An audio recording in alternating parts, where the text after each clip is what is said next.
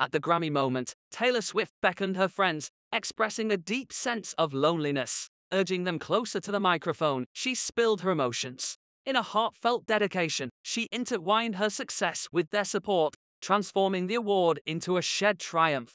This simple act revealed the superstar's vulnerability, breaking the glamorous facade. Despite the glitz, Swift's plea echoed a universal need for connection, emphasizing that even in the pinnacle of achievement, the warmth of friendship remains essential.